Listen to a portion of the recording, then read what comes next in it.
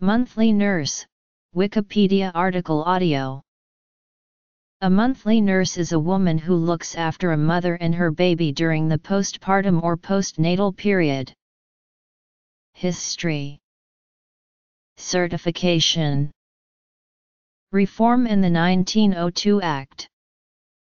Historically, women were confined to their beds or their homes for extensive periods after giving birth. Care was provided either by her female relatives, or, for those who could afford it, by the monthly nurse. These weeks were called confinement or lying in, and ended with the reintroduction of the mother to the community in the Christian ceremony of the churching of women. The term monthly nurse was most common in 18th and 19th century England. The job still exists, although it now might be described as postnatal doula or maternity nurse or newborn care specialist, all specialist sorts of nannies. A modern version of this rest period has evolved, to give maximum support to the new mother, especially if she is recovering from a difficult labor and delivery.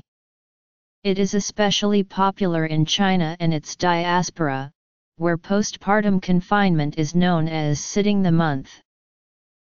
From far back in time, the delivery of children and care of the mothers was a profession often handed down from mother to daughter, with the daughter spending many years as the pupil or apprentice. The Church supported this by a system of licensing. It required midwives to swear to certain rules relating to contraception, abortion, and concealment of births, and also to deliver the newborn infants for baptism or, in extreme cases, to perform the ceremony themselves. In the middle of the 18th century, the legal status of midwives was withdrawn and the responsibility for delivery was vested in the surgeon. The work of the nurse element had to be covered for who was to look after the baby. Clearly, the first thought that would naturally occur to a mother was that the best person to look after her baby was a woman who had had one herself. Often, the task was allotted to motherly or grandmotherly hands and, from this requirement for postnatal care, the monthly nurse originated. The nursing record reported that there was little or no attempt at knowledge or instruction, and we know as a fact that ignorance, prejudice, and neglect resulted in a goodly crop of errors, wrongs, and woes as regards the hapless infant. The term monthly nurse is one which is frequently used to describe the nurse who cares for lying-in cases, no doubt because such a nurse frequently remains with the patient for 4 weeks. The word monthly is somewhat inaccurate, for there is no reason why the nurse's services should not be dispensed with after 10 days or retained for a much longer period. It is entirely a matter of arrangement. The nursing record reported that nurses who attend the artisan classes in their confinements as a rule pay a visit daily for 10 days and then give up the case, as few working-class mothers can afford to lie up for longer.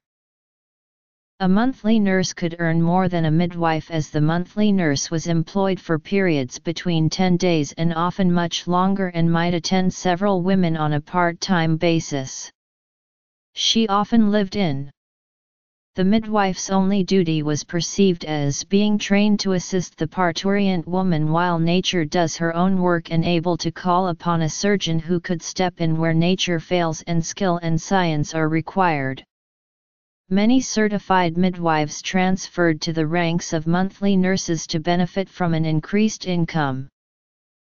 Although registration was not available for women to act as midwives or monthly nurses, a system of certification was in being in the late 19th century and continued into the early 20th century. To qualify, a candidate monthly nurse would attend a course in a lying-in hospital for 4 or 5 weeks and a midwife for up to 3 months. The prospective midwives and monthly nurses as a rule paid their own charges in respect of hospital expenses and afterwards entered into practice on their own responsibility. In 1893 a Miss Gosling reported that although the certificated monthly nurse could be relied upon as being trustworthy and efficient, there were a number of women who attend lectures for a short time and through one cause or another fail to pass their examination and obtain a certificate, nevertheless enter a nurse's home or open one for themselves. As might be expected, rogue institutions issued certificates and diplomas for a price.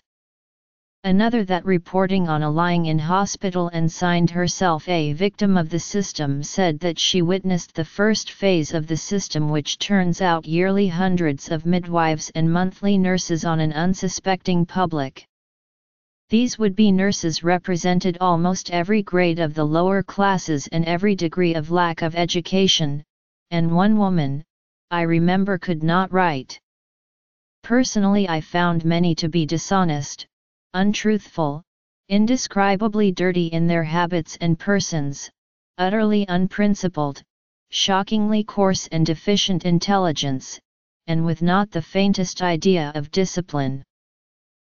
In the late 19th century, reformers were calling, not only for registration and recognition of the profession of midwife, but also for the two functions of midwife and monthly nurse to be amalgamated, on the grounds that the work of midwives lies, for the most part, amongst the poor, and the poor lying-in woman needs not only to be delivered, but to be visited for some 10 days subsequent to her confinement.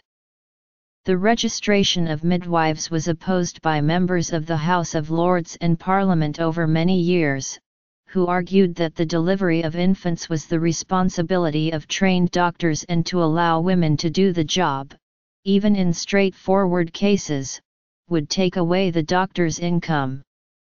It was not until the Midwives Act 1902, following 12 years of representation by women, that midwives were registered, although it would still take several years for it to be accepted. The professional training and formal qualification of midwives, and eventually the postnatal care offered by the National Health Service, saw the end of the monthly nurse.